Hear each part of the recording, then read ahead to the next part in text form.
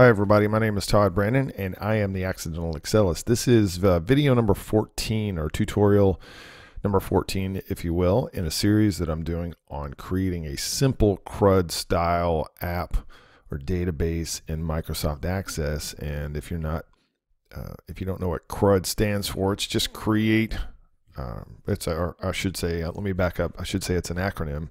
It's CRUD.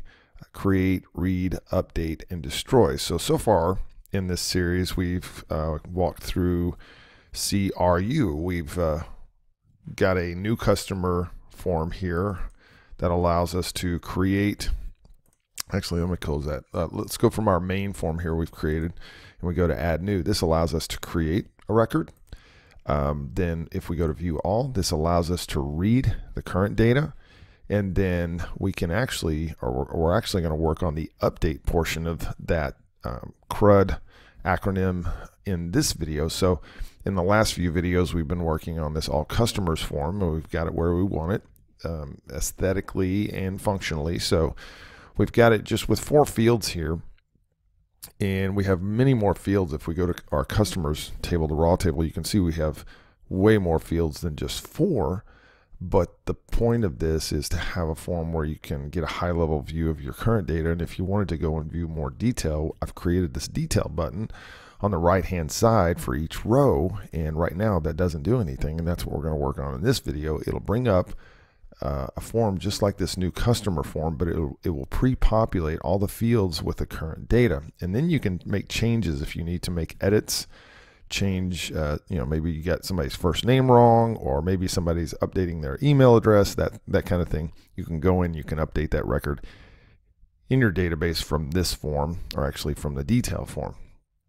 And then in a future video, we just need to work on creating the ability to delete a record, and we'll do that not in this video, but in a future video, probably the next video. So without further ado, let's get started and work on this detail button, so we can go into further detail on our records.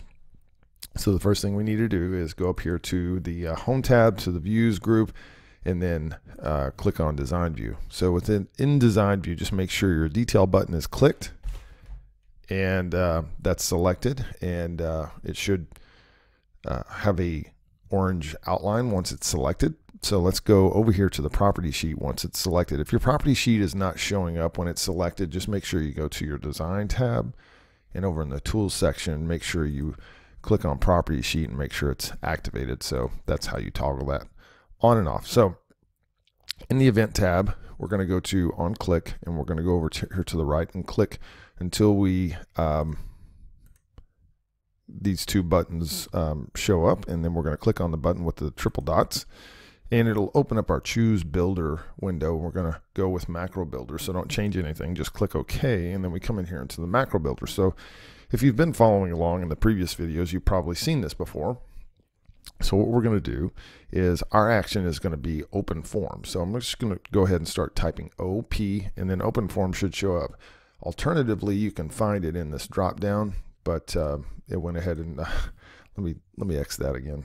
I should have shown you that first. So alternatively, you can check and find what you need, any of these actions in this drop down. But the easiest thing to do is if you know what you want to do, we want to use the Open Form action. I'll just start typing open and click tab, and it brings up all these fields for me. So the next thing I need to do is put in the form name. Again, there's a drop down, and it shows you all the available forms that we've already created in this database file. So I want to use, I want to see customer detail, and then view form is already selected by default. And now I need to go in here. The key difference on this in anything we've done before, or versus anything we've done before as an open form action, is we want to have a where condition in here, because we want the customer detail form to open on the record that we select in the all customers form. So wherever or whatever row we click that detail button, we want the customer detail form to open on that record. So how do we do that? Well, this is actually pretty simple. If you've never done this before, it's going to look a little weird. Just follow along with me and you'll get it. So what we need to do is start by typing an equals, and then what we want to do is we want to open a double quote. And in this, we're going to type open the square bracket, and then we're going to put ID, close the square bracket, and then equals, and then close our double quotes. And so what we've done right now is saying, what we're saying is we want to create a condition where the ID on the current form equals something. And now we're going to tell it what to equal, but we have to put it in double quotes because it's essentially a string. So that ID equals is a string, and then we want to concatenate that by pressing the ampersand and then opening another square brackets and typing ID close square brackets. So this is not a string, it's the actual value in the ID field. So I know that might sound a little convoluted, but just kind of walk through that. And if you need to kind of rewind and go back to kind of listen to that, I hope I explained it well enough. But this is what you need to do in the where condition in order for the customer detail form, which is denoted here, to open on the ID from the row that you click the detail button, which is what we're in. We're in that on click action for that detail button. So let's save that. Let's close.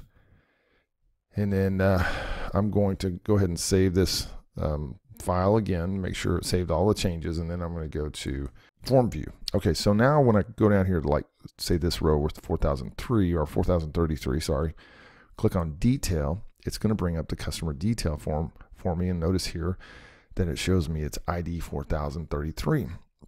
And then all that data pre-populates. So maybe somebody misspelled that, Abley, and we want to go back and edit that to be Abby.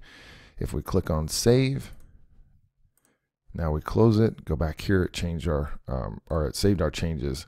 Now it's spelled Abby. One other thing I want to do is in this, notice when I clicked save that it just clears out the form and it allows you to, you could basically enter a new order from here. I really don't want to allow that. I want to kind of control that and delegate that to the new customer form alone. I don't want a bunch of the same options in both of these forms. So the way that I can do that is I can go in and code this to where when you save or click on save, it actually closes this form and goes back to the all customers form. So let me do that real quick. Actually, I need to go back into this form, stay right there, and then go to the design view. And so now here I want to click on save, the save button, and make sure that's selected. And in my property sheet, on click, I want to go ahead and open that with the triple dot again, and I want to add to this. So we've actually done this before if you've been following along, so this should be review. So I'm going to add a new action. And so I'm going to start typing. Remember, it's close window. So if I get to close W, it'll bring up close window. I'll hit tab or press tab, and then the option or object type, sorry, is form. Hit tab again. Object name is customer detail. That's the form that we currently have open. So I want it to close when we click on save. So I'm going to save that. I'm going to close, and I'm going to go back to form view. And so let me go ahead and edit something in here and click save. And I didn't say my changes, but it will close. You can see that it closed. So now it made the change. Let's go back and just really quick, make sure, double check. Put that new spelling in there, click save, and then it goes back to the form for me, to the all customers form. So cool, that's what we want.